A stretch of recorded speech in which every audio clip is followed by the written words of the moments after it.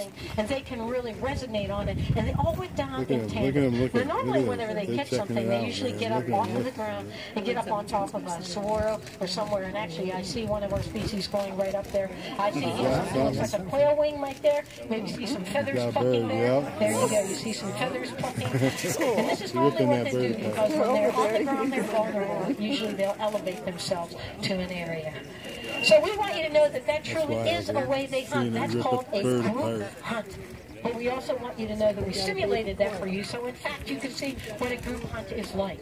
And as I said, sometimes in the demo they come out on their own and actually go, one of them goes hunting. And there you go, that's about 2 days worth of food right there for them.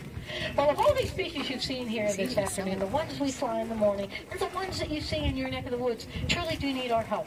And hopefully as you return home, you're going to continue to do bird watching in the wild or support an organization that is really concerned about conservation.